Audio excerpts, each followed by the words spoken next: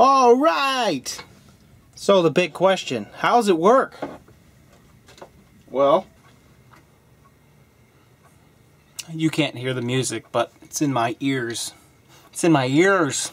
Anyway, welcome back, everybody. My name's Russ with rwgresearch.com. You didn't think I was going to say it, did you? I did. Anyway, in the last video, we made a coupling for the CNC 3D printer CNC mill spindle build. Alright, so this is what we did. We made this little coupling on the end of this motor, little brass coupling, set screw in there, and then we machined the inside of this, and we made this coupling to fit on the end of here. So, in this video, we're going to figure out a way to attach these two together, not just by the shaft. Alright? Now, what I've devised is this. This is, yes indeed, drawings for my next house. Haha! Not really. These are drawings for the idea that I have on getting this to work. So I thought about this for a while, and I couldn't come up with a good solution. The holes are right on top of this piece here. And you can't really thread it from the top very well. If I'd made a piece, I'd have to cut the inside out. So the best solution that I came up with is we make a plate that fits on here, that has the holes in the right spot, and that can fit over just this coupling. We attach it to here with recessed screws so they're beyond the end of the plate. And I think we can do that. Then we make an adapter that fits on the outside of this that has a flat plate on it, that we put holes in both of this outside piece and this outside piece. And then when we put the two together, this is already bolted to a plate, and we can just bolt the plate together. We can get in there with screws from the bottom side with no big deal. And then I thought, along the way, if I made everything fit inside each other with a little lip, everything should be centered perfectly. All these are machined parts, so everything should fit perfectly if I do my job. So that's what this is. Now this drawing also has a cover around the motor. That's one, so you don't get your hand in there or something silly or get a wire caught on there. And two, to make the noise just a little bit more quieter. I don't think it'll overheat, but overheating is a concern, so I may have to drill some holes in that. It might not be anything I need, but I want to kind of design it so if I wanted to put a cover on it, I could. So let's get started. We're going to start out with some round stock. We're going to turn our plates, and if I feel lucky, I'll use my mini lathe today. Or my mini mill. I'm going to use my mini lathe, but my mini mill, I kind of want to use it to make the hole pattern, but I don't have a rotational device. I just have to use the X or the Y and the Z on this machine, which should work, but I haven't really used that machine, and I don't know how good it is, and it's got a DC motor on it, and it smells pretty bad, so we'll see how that goes. Alright, let's get started. Okay, so I dug through my scrap bin. I found a 1-inch stock piece of aluminum. It's a good piece. I found some of these blank spacers that look like they were home machined. Good little starting pieces for a flange. I found this really big chunk, which I don't actually want to use, but might have to. So I kind of want to make the bottom piece bigger than the motor, because the motor is actually slightly bigger than 1 inch.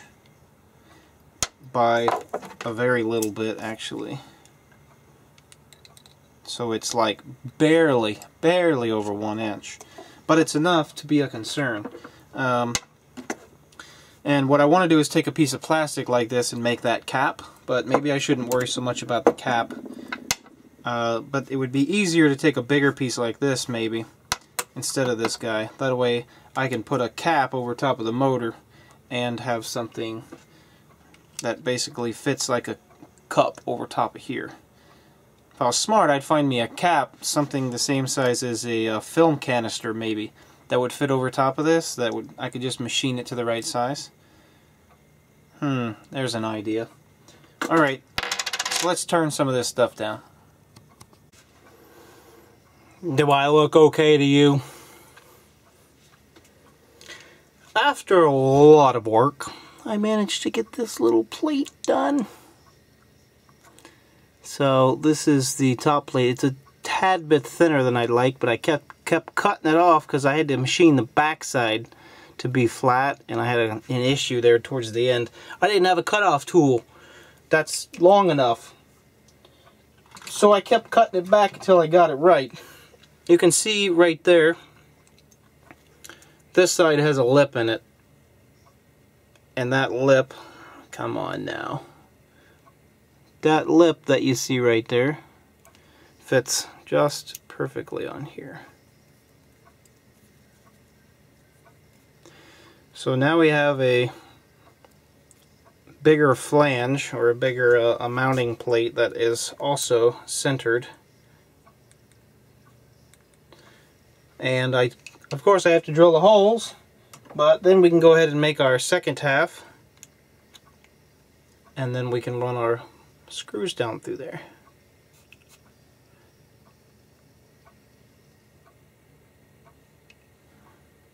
It shall work. But I think I'm off to bed. See you another day. I decided to stay up anyway. It's almost 2 o'clock in the morning. I should be in bed. But I went ahead and got the second ring done. Focus. Alright, there it is. Polished the inside pretty shiny. And slightly polished the outside of this guy. They're like like such a perfect match that they're gonna have to almost be pressed together, which I'm actually okay with. I'm actually okay with slightly pressing these together. I might sand this down just a wee bit more, but it's pretty tight. So I'm gonna put a hole in here so I can set a set screw, and also I need a hole so that it matches with that hole. And before I actually put it on here, I'm going to have to align everything on the motor plate. So on this plate, I'll drill the holes all the way through, put those set screws, or the screws that go into this plate. And then I think I'm just going to get some really tiny screws and make this work. Probably put like 5 tiny screws around there. I got some really small stuff from my good buddy Robert K. Hansen.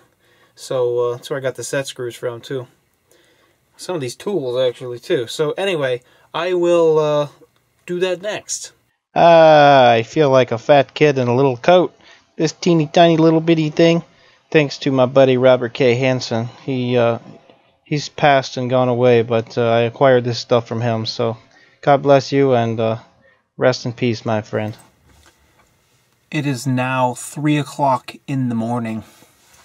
I just couldn't stop. This is the first time I got to use this mini mill. And so I used it. So far it's working amazing. But what I wanted to show you right now, after I clean this off,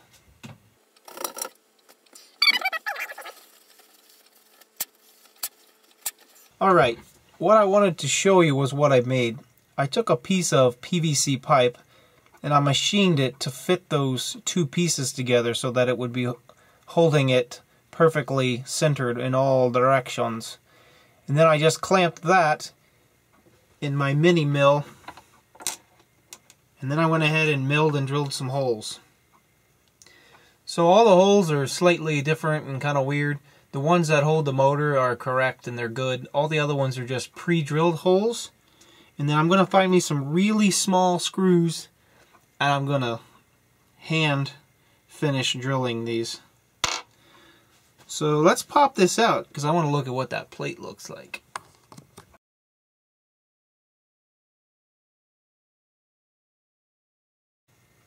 Alright, well at a glance it looks like I did a really good job.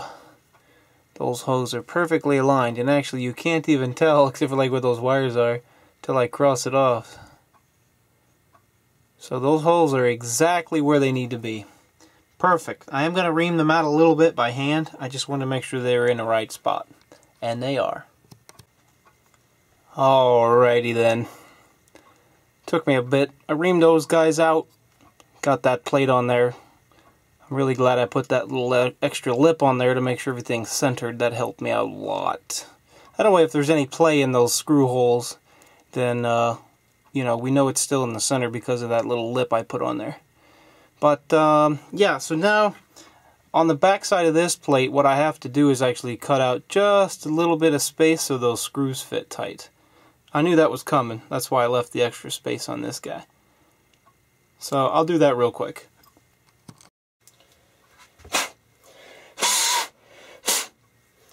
Okay. It is now 3:46 a.m. and I can say I actually got where I wanted to be. Believe it or not, I thought I could hand Dremel this easier than I could on that little mini mill that you see right behind me. So what that means is, I can't tell if it's focused. Anyway, what that means is it's not real pretty, but it never gets seen. It's on the inside. So I'll find my alignment marks. Oop, there they are. Right? Oop, there they are. So there's my alignment marks. You can see my screws are inside of there, and they are recessed in those little pieces. There's a little slop. I wanted that so that I can make sure I get the screw holes right. Okay, I'm officially at a stopping point. I can't go any further. I'm kind of glad because I'm about to pass out. I'm getting pretty weak. Need drinks and eat something. So the next phase and the final phase. Make sure those holes are the right diameter. If not, ream them out a tiny bit. And then put screws in there. I'm going to go take a shower. I'm going to bed. That's the first time I ever used that little thing. I really, really like it. I was kind of concerned that if I use a big cutter, that it would just grab my little aluminum piece and shoot it across the room and ruin the whole thing. So instead of cutting it with that, I cut it with this. However, after I got done, I realized if I'd have just used a micro end mill, then I could have just slowly chiseled that out on there. But I just didn't want to take the chance because I've had bad luck. You know, this is the only clamping pressure you get is right on the outside of this guy. And I was afraid of actually bending this. And if I bent this or got stuck in that, I'm screwed. Alright, now I gotta get the rest of these pieces. Yay! One more thing I could do, and I did. Cut that notch out. Ah! I did use that big end mill. And it actually worked. I was a little scared, but see, I clamped it sideways, so that's why I was fine with that. Anyway, so now when I put this on here, it will line up with that. Okay, that's it.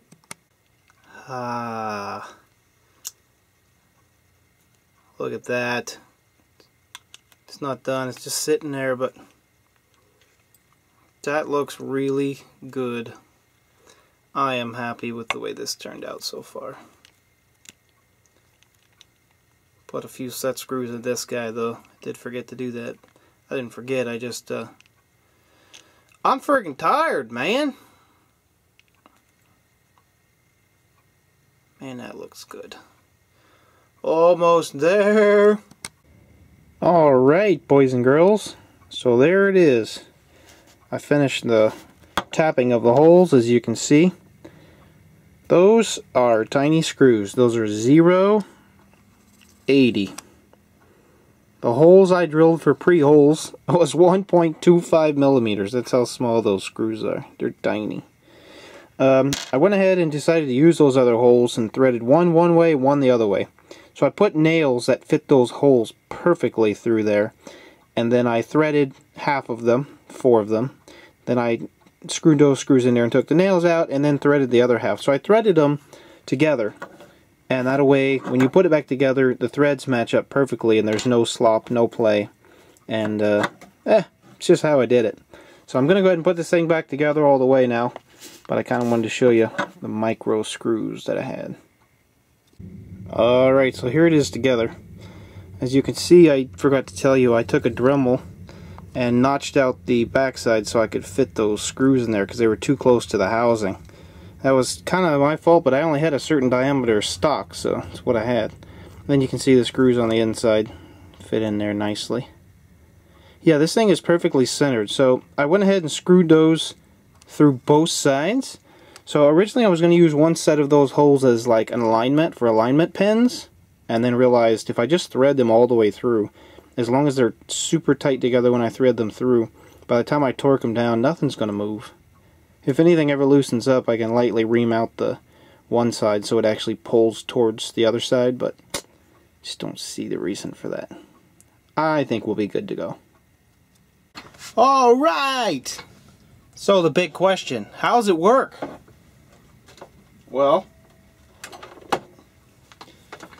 it's really not too bad. It's kind of funny, I added 2 set screws in the hole, right? One on each side. Sorry, it's blurry, but I added one on each side of the back coupling. On the front coupling, I only added 1, even though I've made 2 holes. And if I add the second set screw, it gets a little off balance. So I don't know if that's pure balancing or not, but now that I think about it, what I could do is drill extra holes in the side of this and add set screws to balance this thing out. But as it is, it's pretty good. So here we go.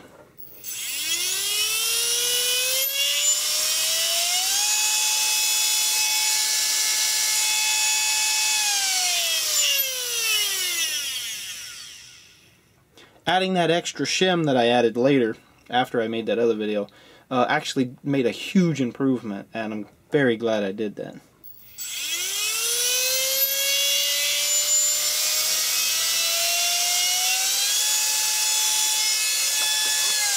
Now the question is, will it Dremel? So let's use it like a pen Dremel and just see what happens. Okay, so I've added this little Dremel end, and I used this earlier on some brass, so I should probably do the same. So I'll just get out this random piece of brass right here. Maybe I'll get something. Let's do this one. This one's got a key cut in the back for some reason, but it's been broke off. So it's actually slightly out of balance the way it sits right now. I think I'm going to put this back here so I don't get too much crap on it. But I'm going to turn this on and I'm going to try cut with it. And maybe I can get you a better shot, actually. And yeah, hopefully I don't make this humongous giant mess. So let's go at a very slow speed. Alright, so it's about as slow as I can go.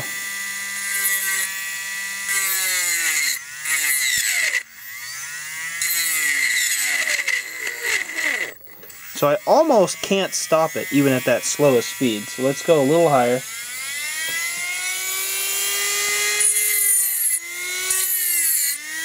I guess you need to see it, huh?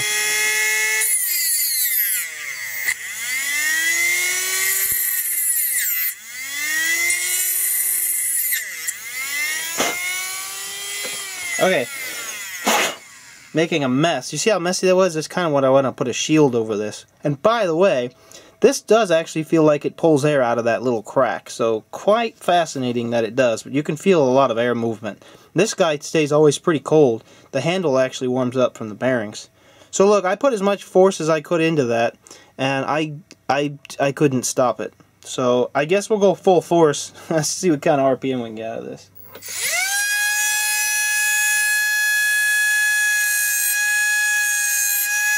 Wow.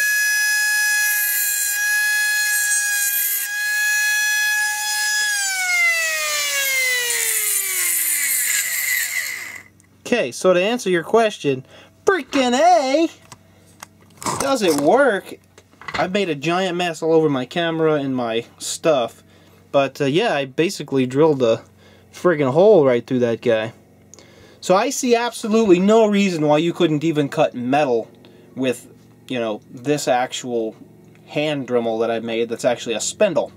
So I'm going to have to play around with balancing this. Now, one idea I had, where is that thing?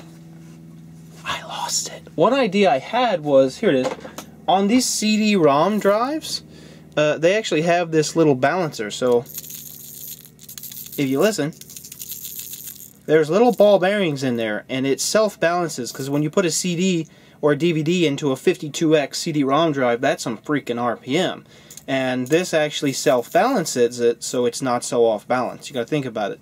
So I tried actually putting this on the motor, not on this end, but on this end, and playing around with that idea, and I don't think this is gonna work for what I want, but maybe something similar. So if you guys know of some self-balancing thing, I thought about just pushing the shaft out the top and adding it right here onto the top. So I'm pleasantly pleased with this. Talk about some torque and RPM. So I think I'll go ahead and cover this up just a little bit and make it maybe so dust can't get in too much, or put a little a vent cap on it or something. But this is such a big heat sink, I just don't see that coming off. So I am very happy with this. I hope you guys like this video, and yeah, that's my homemade spindle. That is the end. This is it. Let me know what you guys think in the comments. If you want more information on this, check out the website. Links are in the description. See ya! Bye. Welcome back to the closet. You're in the closet. There's the OSD, where its home is for the moment. So look, get this stable. I wanted to show you sort of the end result without actually showing it without showing you it working yet. So this is it. So we have the motor, the spindle, the holder, the vac holder, the vac line, and the controller here. So I suspect this will be mounted something similar to this. So what do I have here? I have a flexible snap together tube thing that I 3D printed. These are individual pieces, and these used to be twice this big, I think, and I printed them smaller. And then I made this a little extension piece in SketchUp and added the cap on the end, and then I just took a Dremel and made the holes after it printed. It printed standing up like this. So this just clips on here. You can see I've got the tool tip on there. I don't know how focused this is. I got bad lighting in here like normal. Anyway, I got the tip on there. That's a 0.1 millimeter that I actually broke off, so it's even smaller than that at the moment. And so it fits like this.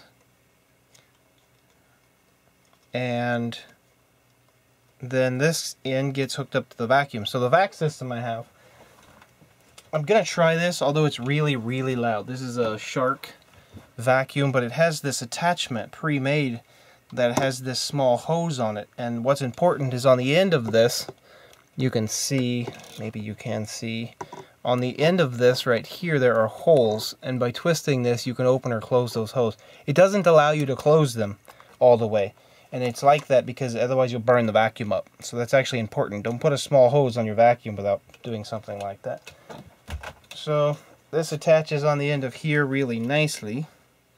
Just so happens to fits this pipe. This pipe is just a piece of flex tubing that's a little more flexible than this one on the vac. So I just used it. And then yeah, it just sits in there. So let's put it on there temporarily so I can show you what it looks like.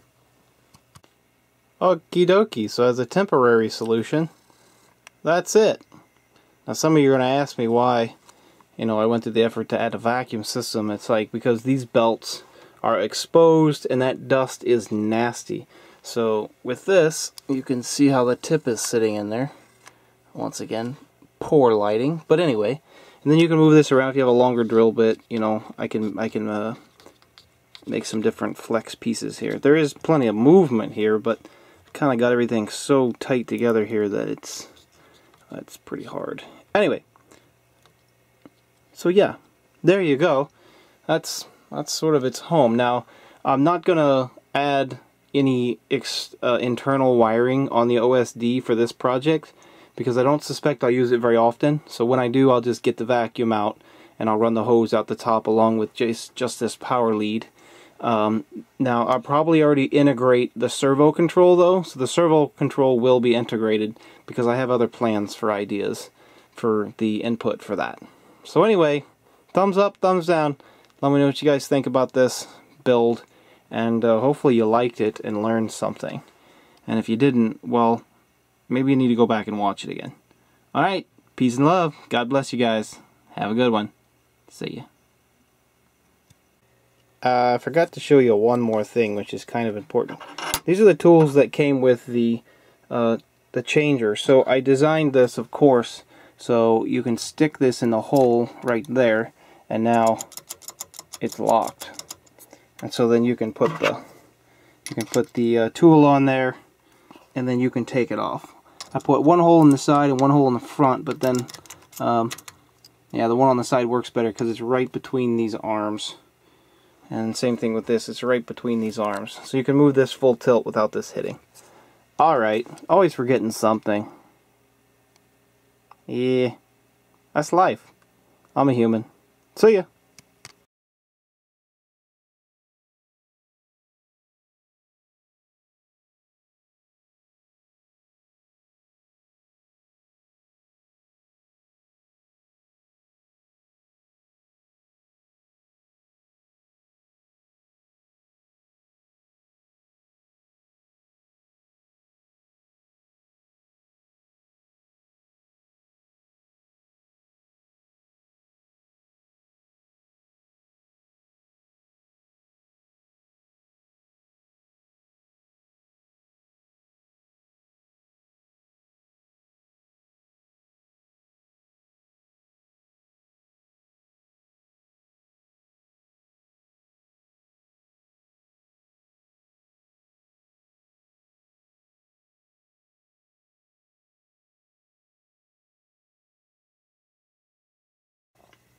Oh yeah, and so much for cleaning up.